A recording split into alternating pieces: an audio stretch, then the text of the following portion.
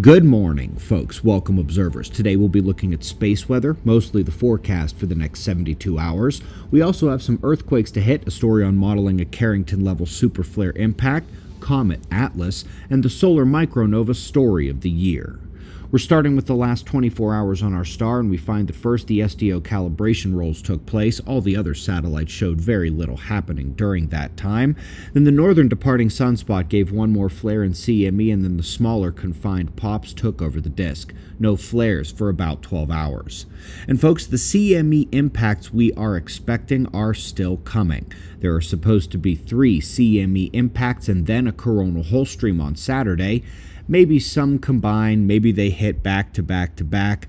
It's the only space weather story on tap right now, and all is quiet right now while we wait for the arrival of those solar storms. 2 noteworthy quakes, 6.5 in Indonesia, bit of depth to that one, and a shallow one in the Drake Passage. Luckily there is nobody down there.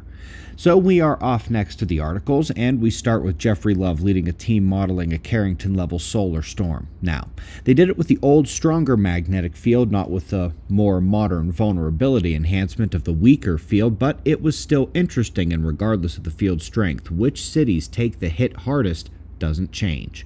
Yellow is where you don't want to be. Darker reds and blacks would have critical systems lasting longer than everywhere else in a major solar storm. Folks, it looks like 2 spacecraft are going to be fully immersed in the ion tail of Comet Atlas in the next 2 weeks. Hera and Europa Clipper are both expected to run through the tail the last week in October here. Expect significant data updates at that same time as we're getting the best views of the comet. It's expected then as well.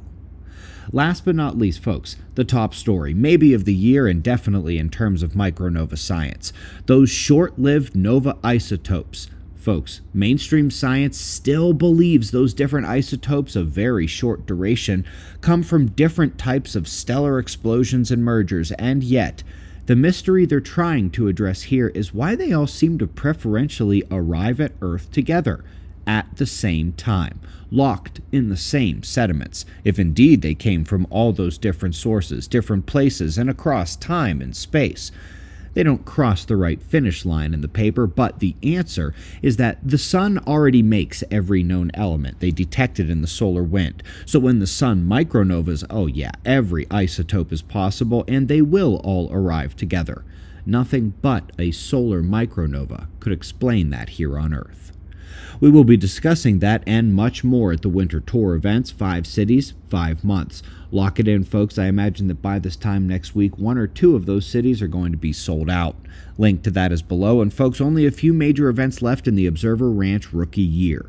Halloween and combat training, fun for everyone, ended this month. Film premiere and pole shift conference, middle of November. Come out and see us. ObserverRanch.com. We greatly appreciate your support. We'll do this all again tomorrow.